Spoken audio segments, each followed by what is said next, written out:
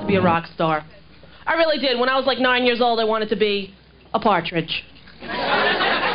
I was very serious, though. I used to practice every night in my bedroom. I really did. I was like, this morning I woke up with the feeling Chris I didn't know how to deal with. And so I just decided to myself, Danny, I'd hide it to myself. Tracy, never talk about it. And didn't go and shout it. Redhead Weeble couldn't play a tambourine. Remember that show? A tambourine has no notes, ladies and gentlemen.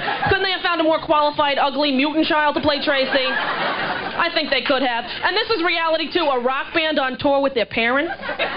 Remember the show? Danny got Ruben to sell our song, but it really came together when Mom sang along.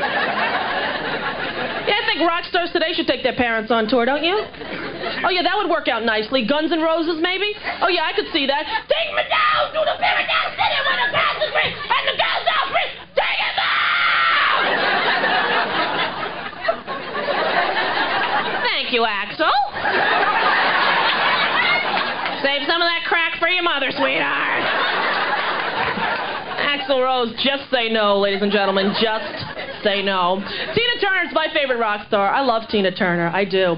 But let's face it, when Tina became re-famous with her Private Dancer album, she started speaking with a foreign accent for no apparent reason. All right, she's an American citizen. She's from Tennessee. She gets her Grammy Award. All of a sudden, she's from the British West Indies. Really, she's at the award ceremony going, I'd like to thank everyone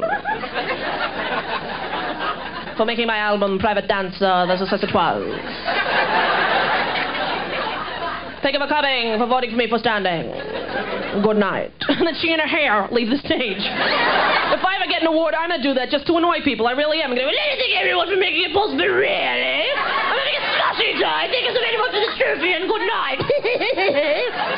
And all over the country, people are going to be going, isn't Rosie from New York? Ain't she that girl on Star Search? I was on Star Search in 1984.